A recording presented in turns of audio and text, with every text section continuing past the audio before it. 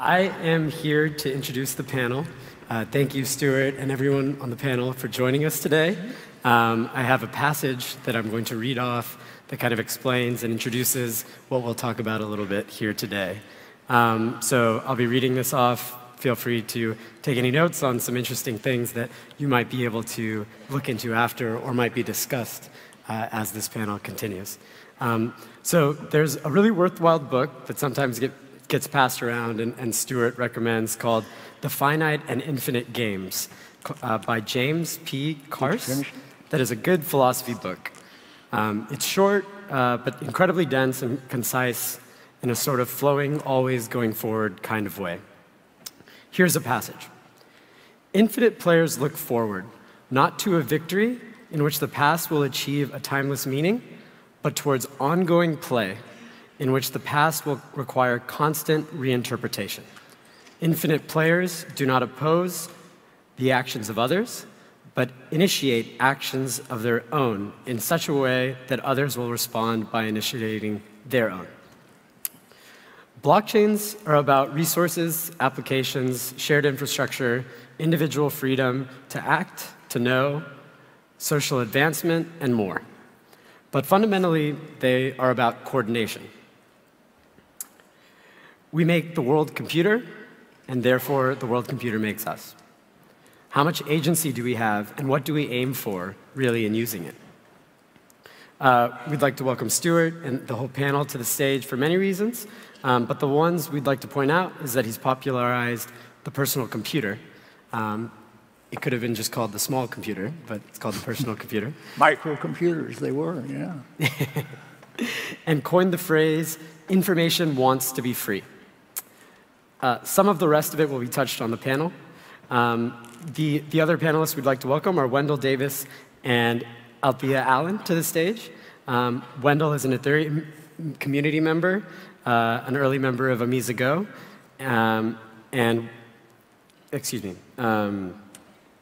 while Althea Allen is an early member of the Amiza Go community. Apologies. They are here as infinite gamers, dedicated members of the Ethereum community, the blockchain community, the decentralization space, the human race, and space in general.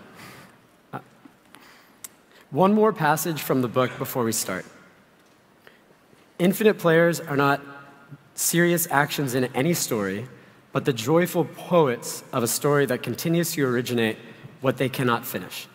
Thank you all very much, and please welcome. All right. We're going to get the controller.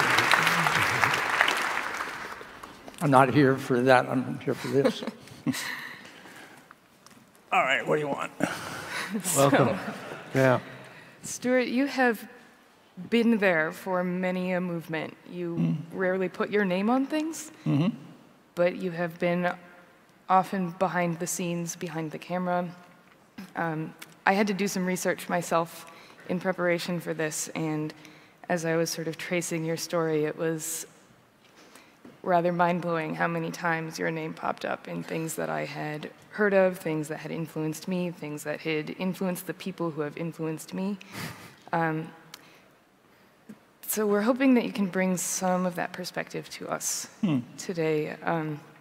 But before that, I would like to let you tell your own story. I know that you have some slides, and just tell us some of the things that you have lived through.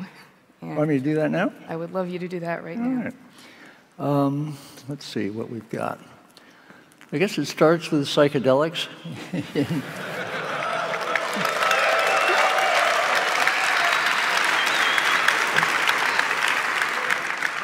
Clearly, it is not finished with psychedelics.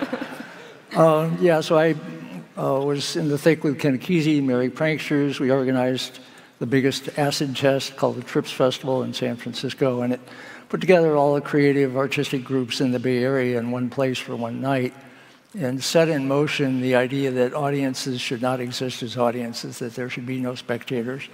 And Burning Man carries on that tradition to this day. Probably, I should say that my sense of what I do in the world is I hack civilization. I'm trying to figure out kind of ingenious, low-effort ways to make a difference that help civilization go better. And I'm sure my best, at least most efficient hack was, again, on the effects of LSD, coming up with this button, why haven't we seen a photograph of the whole Earth yet, in 1966. And that was sort of strange because we'd been in space for 10 years at that point, and neither the Soviet Union or the US had taken any significant pictures from space. So I was trying to give a paranoid twist on it. And indeed, a year later in '67, the first photographs emerged from a weather satellite, ATS. It was in newspapers, and nobody paid much attention to it. But it was the one that was available when I started my major hack, I suppose, exactly 50 years ago, the Whole Earth catalog, where the image of the Earth was always on the cover. It tried to be comprehensive. And the main event of it was access to tools. I'll come back to that. But what really happened with the Earth image was at the end of 1968, when homesick astronauts orbiting the moon took photographs of their home from our home from a great distance. And what made that photograph called Earthrise most powerful for everybody, it reframed everything. It replaced the mushroom cloud as the sort of standard icon of our times and of civilization. It did that because there's a dead planet in the foreground and a clearly living planet that happens to be ours. And it's surrounded by quite frightening vastness of space. It's a hard vacuum. And you get a sense of finiteness and fragility. What I was doing with the Whole Earth catalog in terms of access to tools, I learned last night from Cory Doctorow that he based sort of the way Boing Boing does reviews on the way we did it in the Whole Earth catalog. They were just short access to tools, to skills. The best book on learning how to fly was done in the 40s by Langewischer. A really important book that came out in the 60s and 70s was Our Bodies, Ourselves from the Boston Women's Collective. And basically, it went against what medicine had done up to that point, is basically treat a woman's body as disease. And the female doctors and so on of this group put together a book that was a manual of having a woman's body. There's craft to it. It takes tuning. It takes maintenance. It takes enjoying it at a cellular level. And all of that was in there in this book. And it was one of the core books of the women's movement, actually. 50 years later, I discovered, after various people came to me and said, well, reading the Whole Earth catalog got me out of Nebraska, got me out of Indiana, got me out of some small place where I was. And it got me going on, what I do now. And they tell me these origin stories. And in summary, what I noticed it does, and I think that blockchain is doing this, is it confers agency. It gives people the freedom, the sense of freedom to choose to do damn near anything and just go forth and try. And the opposite of agency is victimhood. So one of the things I wrote somewhere along in the process was, a good project is to just unmake victims. Start with yourself, branch out from there. One of the things that grew out of the Whole Earth catalog was the Hackers Conference in 1984. The bearded guy in the top left there is John Draper, known as Captain Crunch. He was jailed for being a hacker. And in jail, the mob broke his back to get his secrets of how to do hacking. He was out by the time of this. There's a brand new Macintosh on the left, and two of the developers of the Macintosh are leaning forward. They're looking at somebody's demo. I want to point out that hackers conferences go on all the time. This is, in a sense, one that we're in here, but also on the screen, is the iGEM Jamboree, which is 10 years old. These are biohackers. And they're basically hacking biocode, the genetic code. Currently, they're up to 3,000 participants in 300 student teams that come and create organisms and basically race them and get prizes. And this is a long-term project of 10 years of basically making the world safe for biotechnology. It's an awesome project. It is one of the most thrilling things to go to. It feels sort of like this event in terms of just getting a sense of hope and excitement and lots of things you can do. What I'm involved in now is partly biotechnology, bringing it to wildlife conservation, and then partly the Long Now Foundation based in San Francisco, where, among other things, we have been for 25 years now working on a 10,000-year clock designed by Danny Hillis. It is being installed, as you can see here, inside a mountain in West Texas, in a mountain range that Jeff Bezos owns. And that clock will tick faithfully for more than 10,000 years. Just a permission to think long term. One of the things that emerged from all of that is our idea of a sort of a pace-layered diagram of a healthy civilization, going from very rapidly moving fashion all the way down to very slow-moving nature and culture. And those are separate layers. They need to be respected as separate layers. And most of the power is in the slow part, and most of the learning is in the fast part. We can come back to this if you want. But the customer of the Long Now Foundation, and I think the customer of Ethereum, is civilization. That's just the local fragment of it. There's the kind of a big picture of civilization as a whole. That's who we're working for, in my view. Is that okay? We can go back to any of these. So you've, yeah, thanks. You've been walking around, yeah.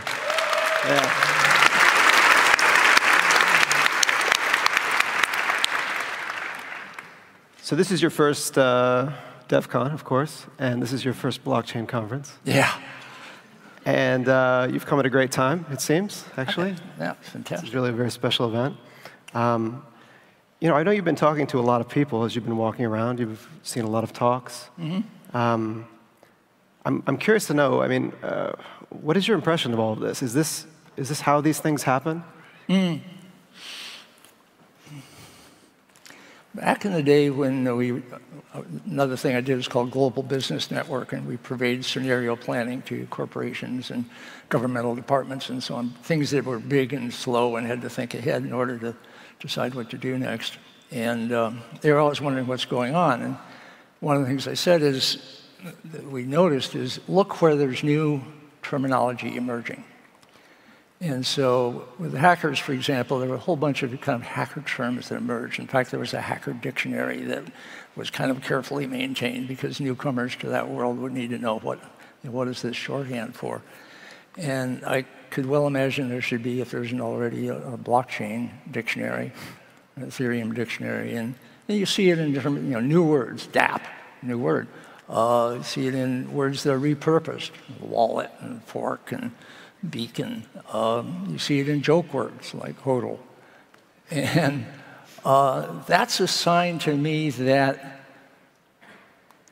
new words have to, it's not just for decoration, they are new tools, and they need new words to express them.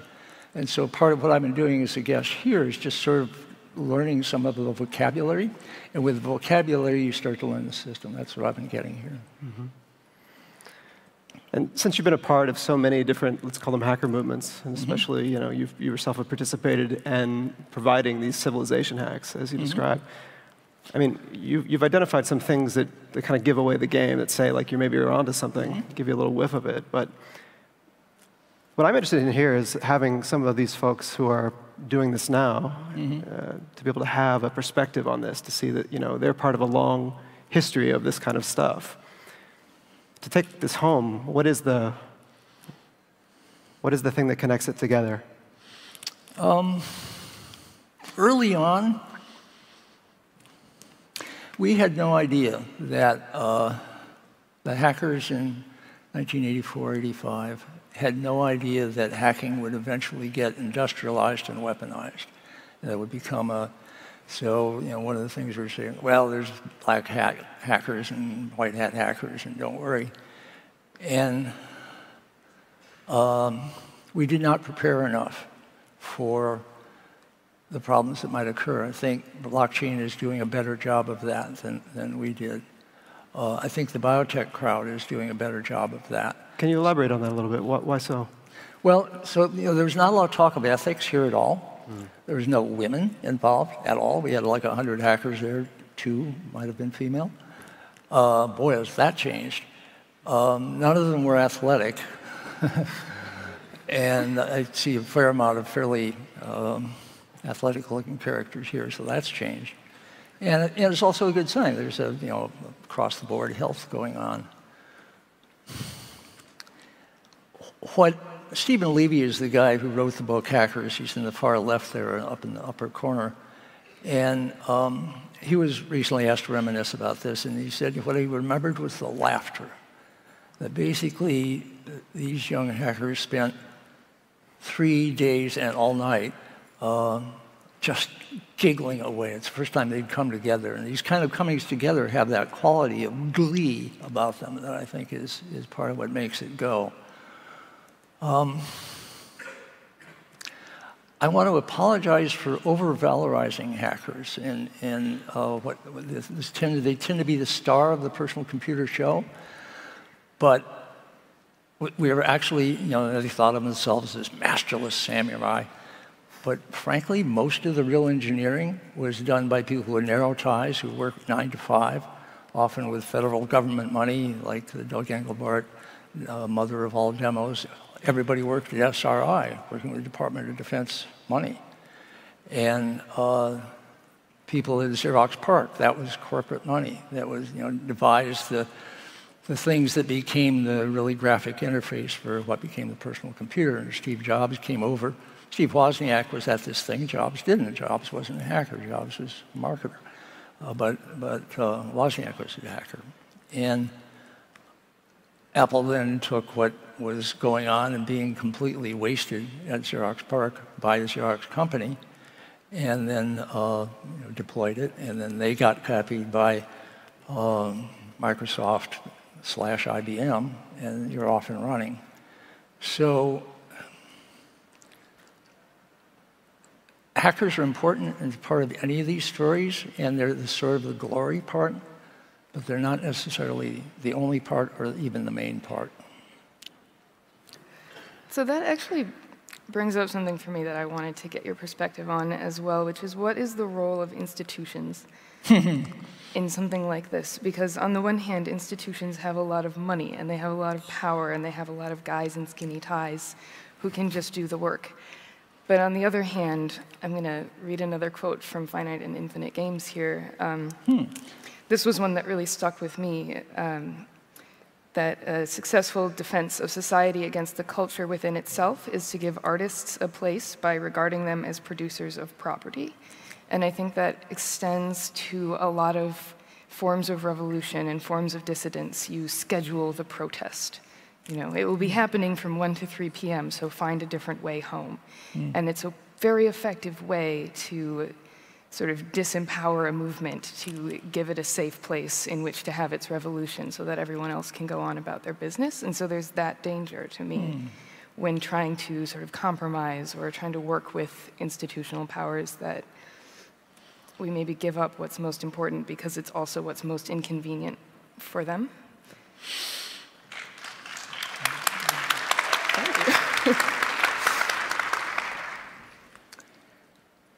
Ethereum's an institution. Touché. But that's saying that, what's the solution to bad code? The solution is better code. I think institutions is how humans collaborate on things. I mean, we say civilization is 10,000 years old, and in a sense, what that's honoring is the invention of agriculture and the institutions of towns. And then the way that people could collaborate at more levels than just hunting and gathering once you've got towns. And you're off and running, and the story of civilization is 10,000 years old, and there's every reason to believe it'll go another 10,000. And in a way, anything that we do as innovators is blending in with that long story. A lot of it is institutional. And the things that corporate misdeeds and government misdeeds need to be called out, need to be answered, need to be worked around. It's just, a lot of it is just class. Sometimes we try to get, well, if people would just behave better, then we wouldn't have this particular problem. And the reason that the whole catalog had access to tools under the title was that, as our function, is that I had believed Buckminster Fuller, who said early on, if all the politicians in the world died next week, it would be an exciting week, but things wouldn't change that much. But if all the engineers and scientists died next week, we would be at a loss how to carry on. And that human nature is very difficult to move. It's a very complicated and rich thing. Tools are easy to move. They're easy to invent. They're easy to deploy when they work. And so his approach was, the hack is just make a better tool that works around the things that you think are not working well in the world. And sometimes that involves inventing new institutions. And so you have nonprofits come along, and you have there was the private sector and the public sector of government, and then a whole social sector that's emerging in different rates in different societies, but there it is. It's basically a self-driving service structure. So these are all institutional inventions with tools, part of what enables them to ideally be more benign or truly beneficial. That sounds really general. It does, and I wonder what happens when they fight back, when what they're interested in most is not being benign, but just continuing to exist, whether or not they serve a purpose. It is the case, I know, with corporations and probably with governments that, a lot of us get worked up about how they're just about profits. They're not. When you actually work with these companies, what they're mostly about is survival, and typically what is for them a very competitive industry, whatever it may be, and they're always figuring out what's going to come along and just blow them away. And they either just fail and disappear, like Sears is in the process of doing in the US, or they get gobbled up by another company and sort of disappear into that. So that survival instinct at the institutional level can get pretty tough. And that is worth bearing in mind, because they are legally people, but they don't act like people. And I think it's right to call that out. So head it off every way you can. Sometimes, and one of the things I love about Cory Doctorow's book, Walk Away, is sometimes just walk away. Find a way to live separately. This was a thing that was done very much in the 60s, and it gave us a fair amount of, education. We went out and all started communes, which failed. And it was highly educational in how they failed. And it also gave us a sense that there were a lot of things we thought we were dependent on that we were not actually all that dependent on. And so you find your own freedom from these institutions. That's an ongoing process, and it's not going to stop. And I think what you want to do when you're building an institution is have in mind the institutions that have gone somewhat harmful or even pathological, to notice how that happened there and see if you can head it off, recognize it early on, head off the things that are moving in that direction. But civilization is an argument, and sometimes blood is shed in that argument. That is probably with us for a while. So, on the topic of walkaways,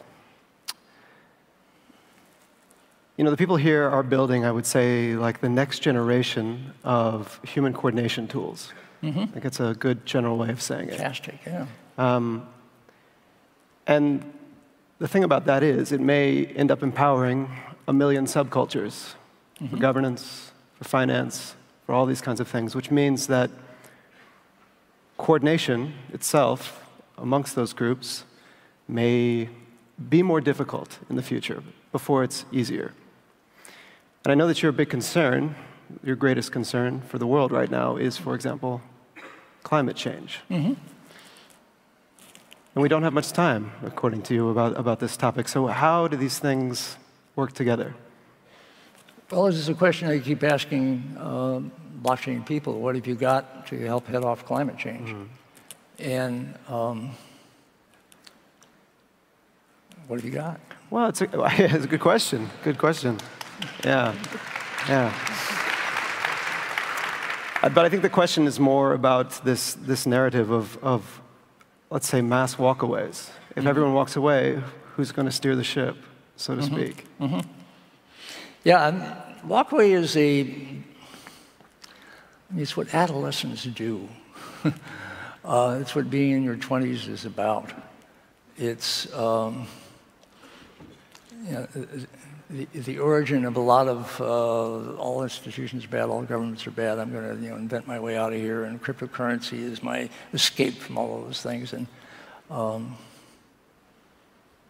then you get a little older, and forms of collaboration start reasserting themselves as absolutely necessary, and you get into politics, and in order to get anything done, you actually have to find ways to compromise with the opposition, or you have a non-functional government, which we currently have in the US because of failure to do that.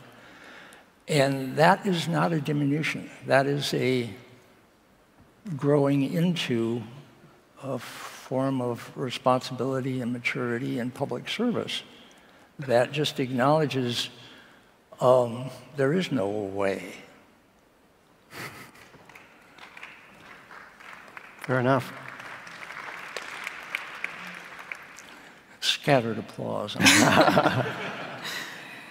So that does get at something else that we talked about briefly leading up to this, and it's what happens as people age within a movement. Because as you said, it's young people. It's people who get upset at their metaphorical parents and go off to do their own thing, and after a while, maybe they get tired. Maybe they have other things to worry about. Maybe they worry for their own safety or that of their families, or maybe they just sort of stop caring. What happens as people age who have started a movement, and is there a way for movements to carry on even as they lose their youth? Most of well, this happened with these hackers conferences. The picture's still up here. And my rule back then was never do a second annual anything, which speaks to what you're talking about. But the people at the hackers conference loved it so much that they, 2 years later, did their own, and then another one. It goes on to this day. And it's an old folks gathering, which is kind of great. And it's like a class reunion or something. The web came along without really engaging them, so other entities come along. But frankly, what happened is good scientists, good artists, good engineers keep moving. We live longer lives. I'm 79 and in good health, and my parents pretty much checked out by the time they were in their 70s. So just in one generation, we're getting significantly longer, and I suspect your generation is going to live a lot longer than that, and you're going to have 3-digit lives, 100 plus. And if there's children, there's going to be not just grandchildren, but great-grandchildren, maybe great-great-grandchildren to deal with. If you're still doing the same goddamn thing through that whole period, you better be doing it very well. But most people that move on, and actually being an artist in New York back in the day was the great releaser for me, that if you're not, if you get stuck in a blue period, you're not Picasso. You're going to move on to something that is much more dangerous and much more interesting. One of the Nobel Prize winners in economics that I got to know said that basically he changes his discipline every 7 years. And the thing that he worried about getting a Nobel Prize is that it would stop him in the way it stopped so many scientists who've gotten a prize like that. So it's not walk away, it's keep moving. You want to take some questions?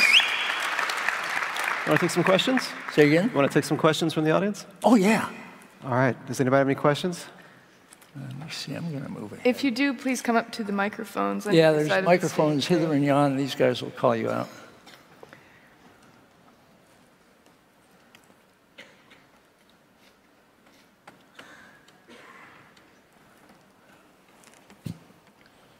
We got one ready over here.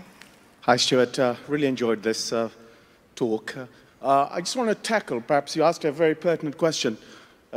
What's blockchain doing about global change or climate change? And perhaps from an engineering point of view, we're looking to make things more efficient, so perhaps cut down processes, cut down wastage. The other point as well, which is, how do we look after all these people in the world when they're getting more efficient at producing goods? And perhaps we are digitizing the economy so people will have more chance to create stuff and create a digital economy, which involves moving electrons around rather than atoms.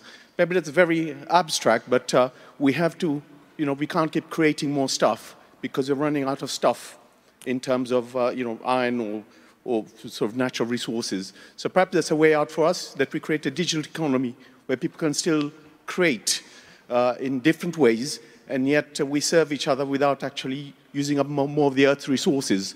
So does it make any kind of sense to you at all?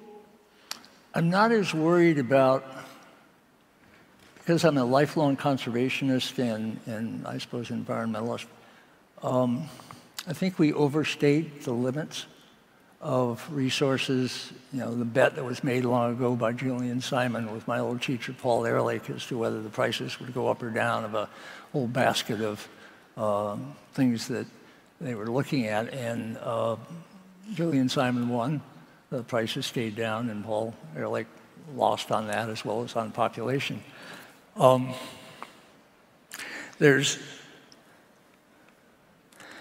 You're seeing a version of that now. I'm sort of extrapolating from where you're going on this finite Earth thing. Existential crisis. There's an existential danger from AIs. There's an existential danger from climate change. There's an existential danger from extinctions, which are not happening as rapidly as people think. Any minute now, somebody is probably going to point out the existential danger of blockchain. They already have. They have? Okay, Yeah. say, how's it work? Well, it's... I don't think that's actually a real existential danger, but it's the... Of course not. Well, it's the danger of, being able to, for example, move value freely. That could be a danger for someone. That could be. I think, the idea of, say, a private transaction is rather terrifying to many people, or just the idea of putting more and more machines on the blockchain. Like, what happens when they start to think without our help? And they start to be able to spend money without our help. Right. What happens when they just start buying things from each other? I think that there have been many fears expressed. A lot of them have to do with just sort of fear of the unknown, because blockchains make a lot of things unknown by design. Yeah, and AI has that quality too. Oh, God, what's the AI going to do? But I think there's also something very scary about allowing people to interact with each other without sort of coordinating powers, without authorities telling them how they should do so. And actually, I'm just going to exercise stage privilege right now and bring this to a topic that I think I would like to hear you speak on a little bit as well, which is informal economies, slums, and squatter cities. This is something that you've written about quite a lot, and I think it's something that's extremely applicable to what we're doing. We're talking about tools for, basically for coordinating in a situation where there is no authority, or maybe the authority is unnecessary. Or antagonistic. Or antagonistic. And I'm curious whether you see any assumptions being made or sort of any conceits being held that might find us building the wrong tools, or those tools in the hands of the wrong people. Tools in the hands of the wrong people. I wound up writing about, it's a book called Whole Earth Discipline, which begins saying there's sort of three long-term narratives that are playing out in this century that I was focusing on in the book. It's urbanization, biotechnology, and climate change. Those are not stories that are going to be over in a week or a year or a decade. They're going to go on the whole century. And the urbanization aspect I sort of started with because that's the main event. And the villages of the world are emptying out. And you go, oh my God, those wonderful villages. Well, subsistence agriculture is a big drag. That's why the communes failed, in part. It is ecological disaster often because they're in marginal land. There's a poverty trap, and they're not in a cash society, and so there's no way out. People go to town, and where you begin in town, if you don't have any money because you're coming from a village, is you go to the squatter cities, to the slums. And then there's this informal economy going on there of, talk about microfinance. I mean, these are rickshaw ride fees that you're working with, and swapping something to a teacher so that your kids can go to the private school 100 yards away from where the shack you're living in. And that is where the main demographic event of our world is going on. It is where women are having fewer children, because in the country you need 7 kids in order to run a farm. And in town, you want to have 2 kids, and they're going to be high-quality kids because you're going to try to get them education so they can prosper in town, 2 or less. And then the women, if they're with a jerk in the village, they're stuck with a jerk, but they get to town, they don't have to put up with them anymore. And, they're gone. They take kids with them and start things. And women are doing the urbanization of the world, as near as I can tell. So then what helps that? Well, I used to go to all these personal computer conferences back in the 80s and on into the 90s, and they would always end with, this last session would be about how we're going to fix the digital divide, where us rich people have all these cool tools, and those darn poor people, they don't get to have these cool tools, but we'll make sure that we get them, and the vows would be vowed and all that. Kevin Kelly pointed out, thank God for the rich people who will spend insane amounts of money for a new tool that doesn't work yet. And we'll help it down with their extra money, help it down the learning curve to where it actually works, at which point poor people grab it and run to the horizon with it. And so when cell phones hit the developing world, they proliferated. And you can get a better cell signal in most of Africa than you can in most of the United States. And there's more stuff going on with cell phones and now smartphones than in many other places. And they invented ways to do money with M-Pesa in Africa and so on. There is so much resourcefulness. There's so much ingenuity. It takes a lot of skill to be poor, to manage poverty, to manage yourself out of poverty. These are very able people, and they will take any tool that helps them get up in the world.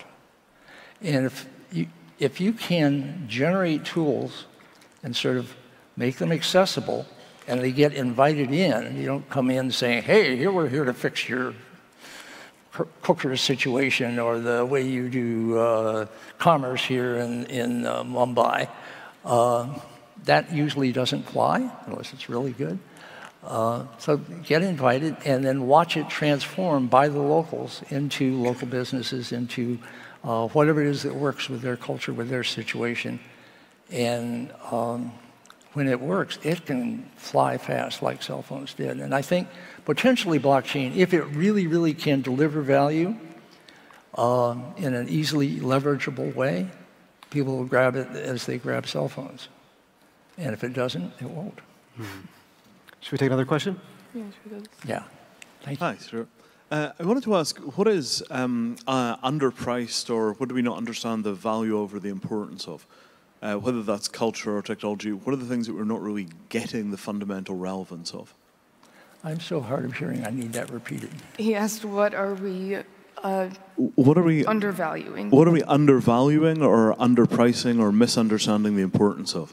What are the things that we should be really focusing on that we're not paying enough attention to? I don't know enough to answer that well. I'm still at the, oh my God, this is astounding level. And so I see nothing but glory in all directions here. And so I can't do critique yet, and probably ever. But boy, are there people here who can. Stuart, that's not helpful at all. I know it's not, but if you invite a newbie, he's going to just be all gaga, and that's me. All right, one more question. Thank you. So this is a room full of people endeavoring to build very powerful tools. Historically, those who have created powerful tools in earnest goodness have then seen those tools immediately weaponized by those who don't really care about that. And then power taken away from those with goodwill and moved into those who will use the tools for their own self-improvement. Is there any advice you have to the people in this room actively building on how to create a nuclear reactor without creating a nuclear weapon? Nice way to put it.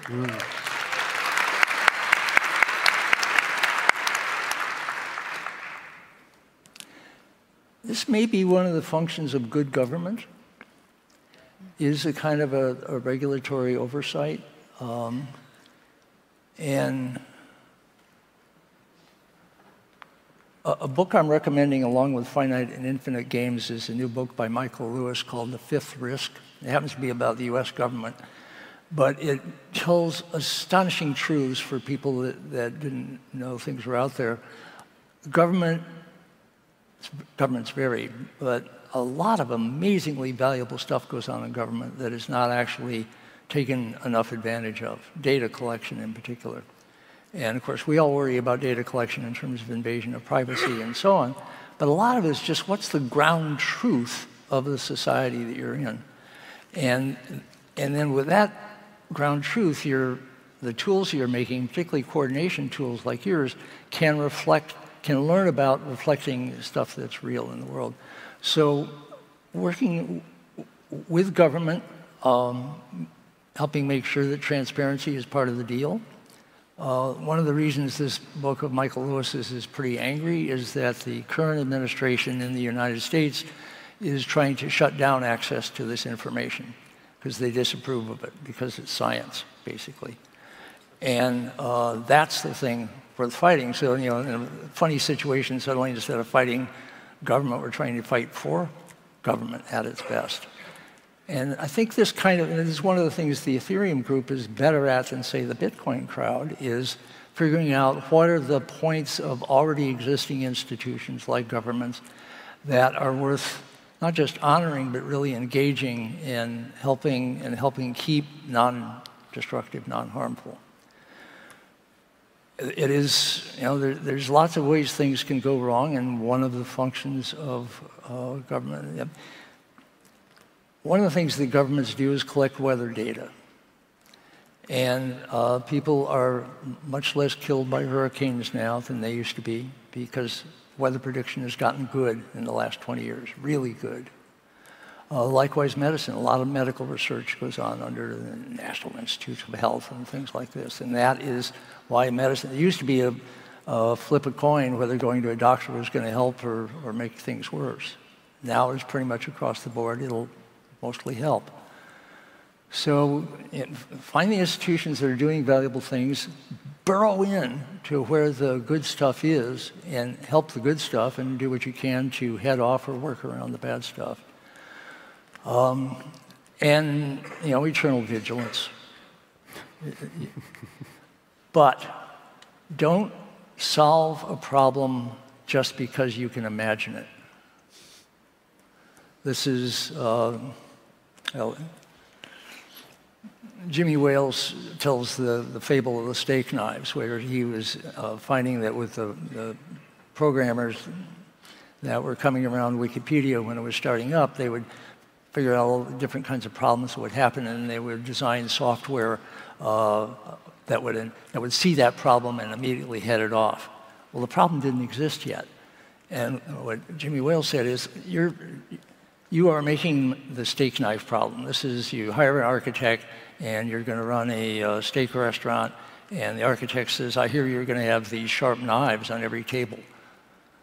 Well, that's obviously very dangerous. Anybody could go berserk and kill not only everybody at their table, but everybody at all the other tables. We've got to put these little cages around each table and sort of modularity that'll, at least isolate the bug. Yeah, except nobody actually does that in these restaurants. And so Jimmy says, wait until you have a problem. Be really alert for the problems. Ask people to tell you about the problems early and often, and go right after them. But if you over-anticipate them, you will design freedom out of the system. Thank you. I think we have time for one more question. Oh, okay. Hi, my name is Matthew De Silva, and I'm a journalist for Quartz.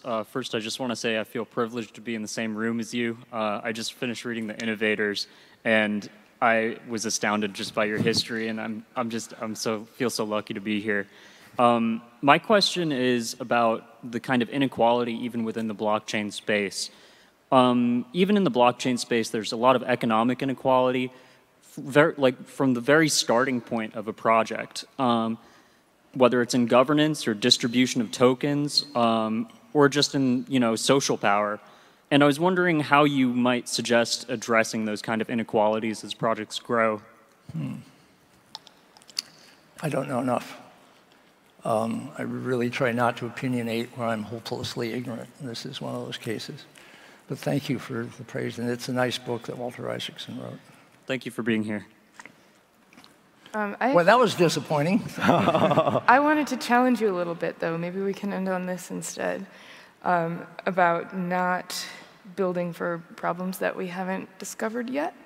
I think Wikipedia is the best example of what can happen if you don't build for problems that haven't happened yet. Wikipedia is like one of the shining beacons of what can happen when humanity gets together on the internet. I think that there are other things where we didn't anticipate problems that we maybe should have. I think social media, for example, is a terrifying place, and there are things that maybe weren't inevitable, but that feel inevitable now given the decisions that we made. And is there a balance between anticipating the horrible things that could go wrong without building so many walls around ourselves that we can't have any fun? I happened to live an early version of social media with the Well back in the 1980s. And we discovered trolls. See, you really were there for everything. Yeah. And we discovered the main rule, which is never feed the troll. We discovered flame wars. We discovered mob action. I got mobbed at one point and became so disgusted I left the Well. I felt like it was a failed experiment. But it was a better experiment than many, and here I will get into, I think, somewhat controversial area here, which is that anonymity is way better in theory than it is in practice. And to the extent that blockchain can give verifiable identity, that's going to be one of its great values in the world, not only in the developing world where people need an ID in order to own property and get loans and things like that, but that bots can be bots on social media. I mean, the original idea of Facebook, as I understood it, is that you were basically verified by mutual friends who said this is a real human being and this is a real name. And I wished that we had done that with the Well. We had pseudo-anonymity in the Well because I'd already seen anonymity be really, really pathological on other systems. And as near as I can tell, there are special cases where anonymity can be important, where privacy can be important, where private conversations are important. But in general, a lot of anonymity in general discourse is destructive. And a whole part of blockchain is protecting privacy, but I think a whole part of it is going to be, in a sense, the opposite of being to really be who you are. And the thing I tried to make clear on the Well when we started is, the byline I put out there was, you own your own words. I didn't want to be sued for people, insulting each other. That got mistaken into thinking that you had property rights over your own words, which is another stupid question. You have a responsibility for your own words, but there needs to be a responsibility-bearing creature behind that for that to actually hold. And so that's where I come down on that one. And I think we're approaching the end of everything. We're out of time. You want to? Yeah. I just would like to thank you again, Stewart, for being here. It's been really a pleasure getting to know you, and I'm really glad that this was the Devcon that you came to, because it has been amazing. And to the organizers, you are amazing. Yeah. This thing that you created has really, it's been extremely special. And so thank you and thank all of you. And we'll see you next year. Yeah, thanks, guys. Devcon!